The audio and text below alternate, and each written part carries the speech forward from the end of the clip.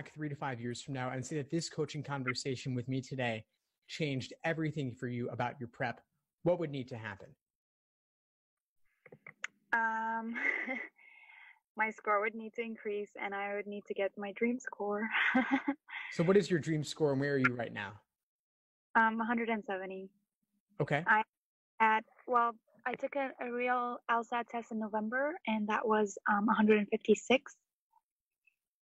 But the practices I've been taking, I'm ranging between 158, 163.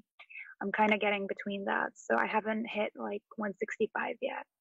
Okay. And what do you think is the biggest thing holding you back right now? For sure, I'm really okay with logic games. I feel like there's a lot of room for improvement in logical reasoning, especially because it's 2 sections. So I feel like if I can get that figured out, my score can really bump up a lot. Sure. So in logical reasoning, what's giving you trouble? Are there certain question types or your approach to the section? What do you think it is?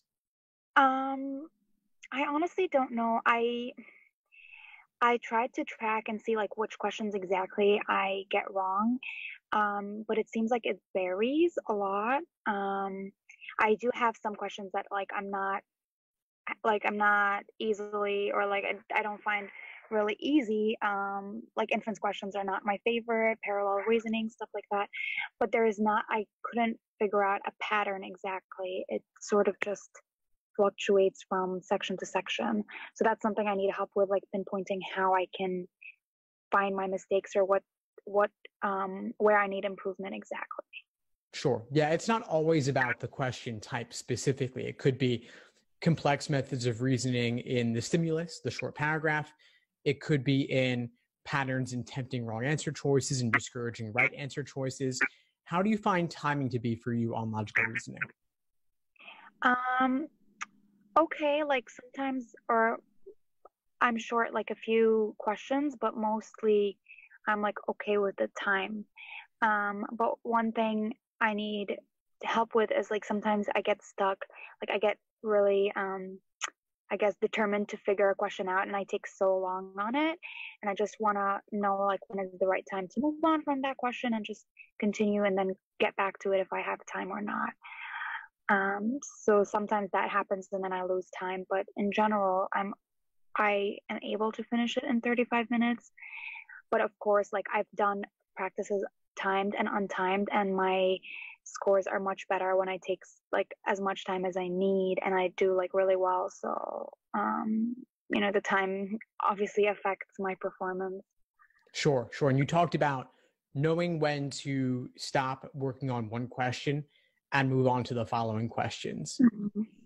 Do you notice there's a certain point at which you start to panic rather than improving your understanding on that question?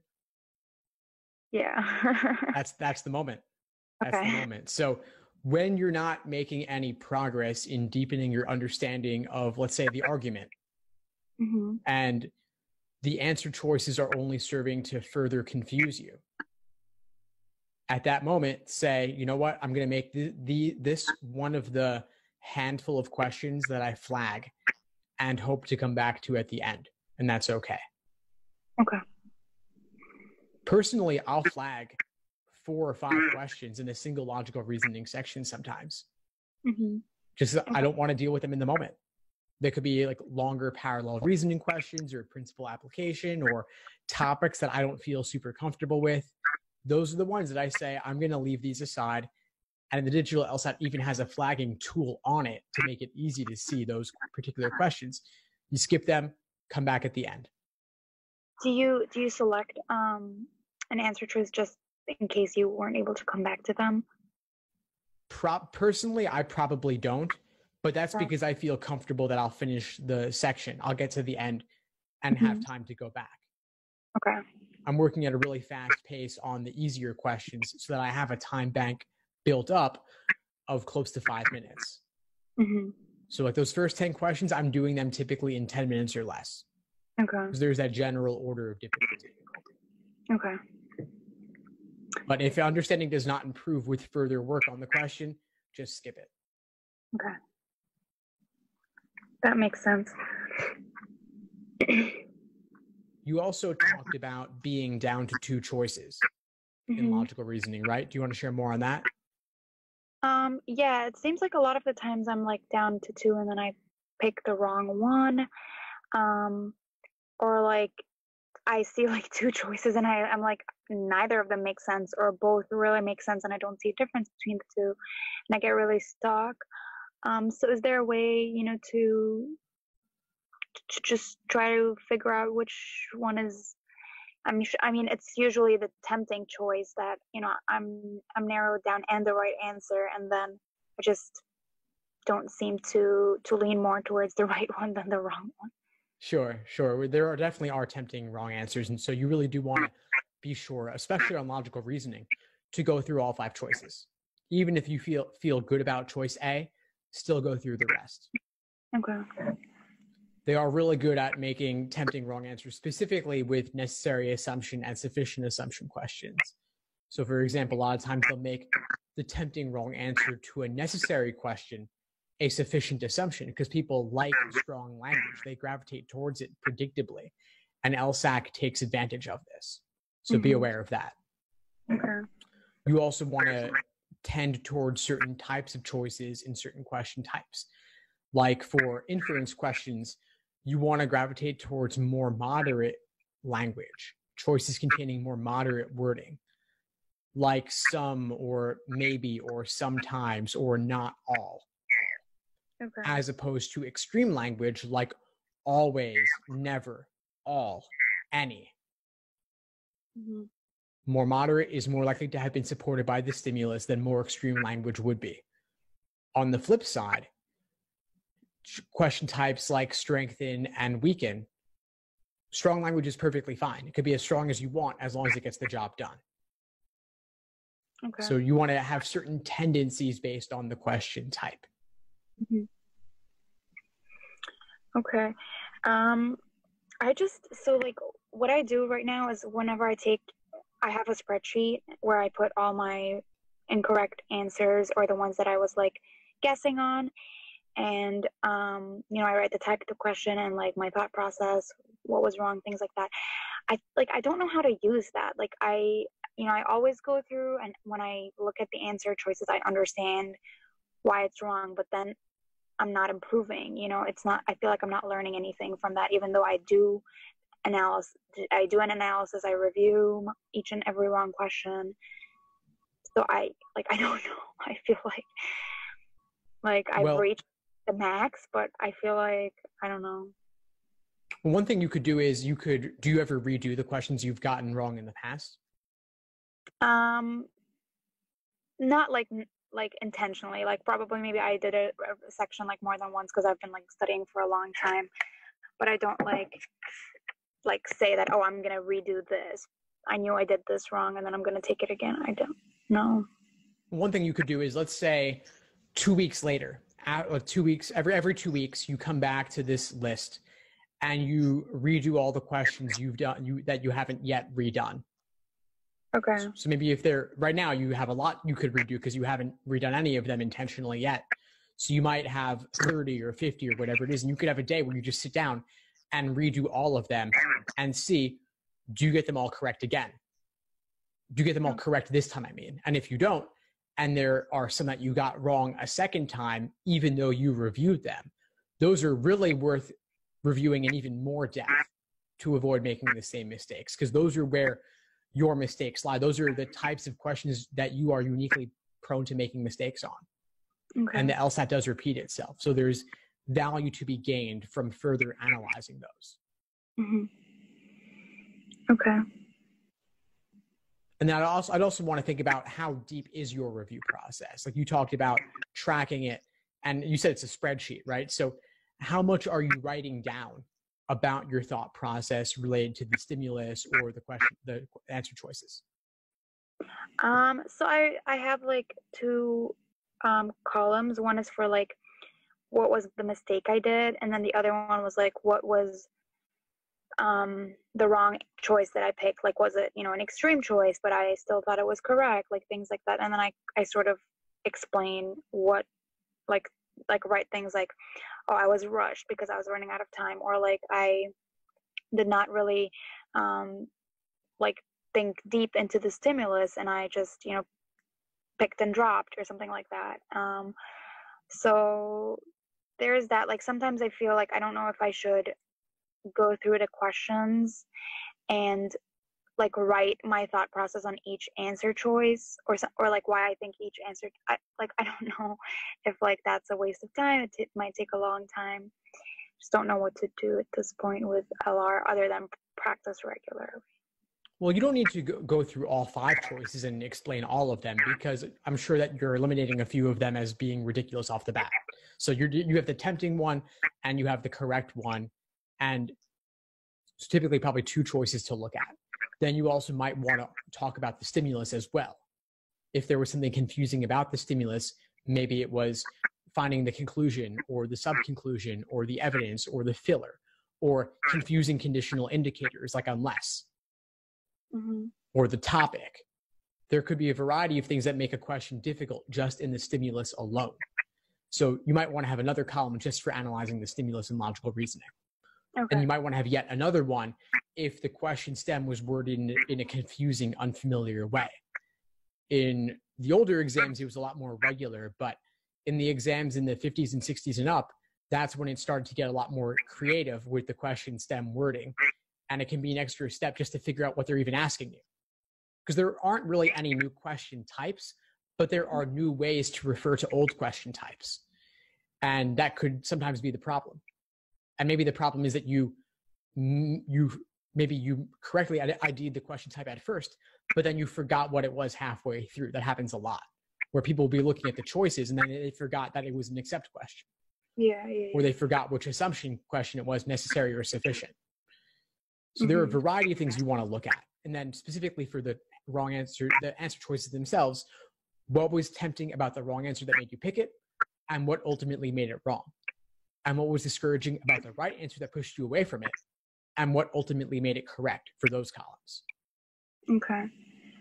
Do you recommend, so like there's a lot of like notes and lessons like that I, did in the past, like, oh, okay, for necessary assumption, you look for like not extreme answers or no, for extreme, is it extreme? The necessary is the more moderate.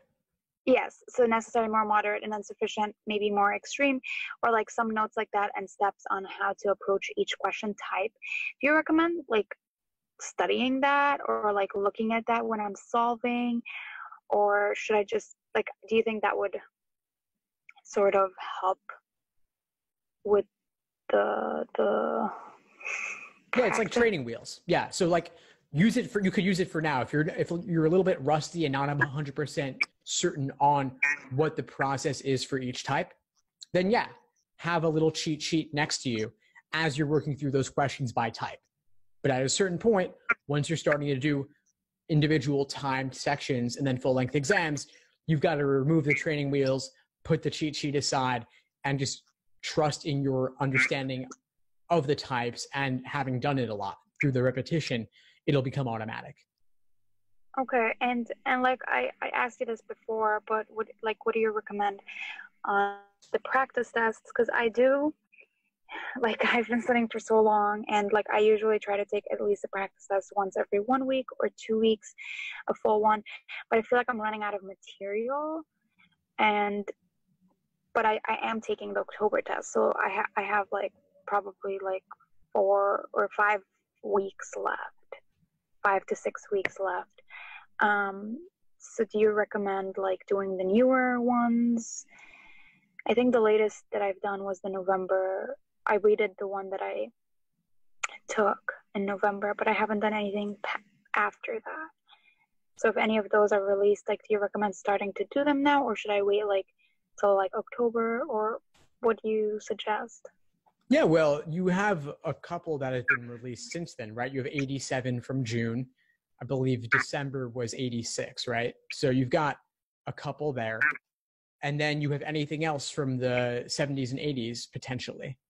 Mm-hmm. Do you have other ones from 60s, 70s, 80s that are untouched? The problem is like I'm a little rusty on what exact, like I wasn't very great at tracking. Like I have been tracking now, but I feel like I probably took most of them, or like at least did them, like not a full test, but at least did parts of the sections. And I always worry that if I take a test, like, oh, you know, I look through it a little bit and the material doesn't seem familiar, but I'm like, what if I take it and, you know, my score is high just because I did that test already or something like that. So I mean, I can try to find ones that I don't think I did, but like, do you think that it's not helpful if I took it like months ago? Because probably like I would have taken it like last summer or like last fall. It's far enough back that I wouldn't worry too much about it. And if you have seen it before, yes, it's possible that your score will be slightly inflated. That does happen, but remember, the value of doing these exams is not so much simply to measure yourself as it is to have the experience of a full-length 5-section 3+ hour sitting, doing the material, working on your pacing, working on your endurance. And we know that you have at least a couple, the most recent one since your last test last year, to do as fresh new material. Mm-hmm. You really, and with the exam only about a month away or so, you only need, if you're doing 1 exam a week, about 5 exams, 2 exams a week, maybe 10 exams. So maybe a couple will be totally fresh. You could save those to be the last ones you do. Like you could do 87 the week before. Okay. You could do 86 2 weeks before, maybe. What? Yeah. You recommend more than 1 a week, or is that? If you have the time, 2 a week could be nice. But how many have you done? How many have you done in recent weeks? I haven't taken one in 2 weeks. So I've done like 3 2 weeks ago. Like, does that make sense? Yeah. Yeah. And what's your schedule like these days? Are you working? Are you in school? So yeah, I work 9 to 5-ish or 9 to 6. So what I do is I study during my lunches and after work for a couple hours. So I want to say like I do 3 to 4 hours a day, or I try to do 3 to 4 hours a day, Monday to Thursday, and I take Friday off, and then I do a test, or like if I'm doing a test that week, I would do that on Saturday, and then review the test on Sunday and do some more studying on Sunday as well, like about 4 to 6 hours on Sunday. That sounds pretty reasonable. I would say that probably 1 exam a week will be enough for you. And during the rest of the week, you could do individual sections. You could do, for like mini sittings, you could do maybe like 2 sections back to back on a Friday or a weeknight, or even 3 back to back, which will be like a partial simulation of test day. Okay. That would be enough for you. And just try to find if there's any exams at all from the past 10+ years, or 10 years or so, that you haven't done. You could do those. Okay. Just search through everything from the 50s and up just to find a handful of exams that you haven't touched at all. Mm-hmm. Okay, for sure. Yeah, I'm going to do that, set them aside, and then make the schedule for the next 5 weeks or so. Do you think it's reasonable to expect my score to raise up to a 170 in the amount of time I have left? It's possible. You know, it's really hard to make predictions, but you never know when a single insight can change everything about your prep.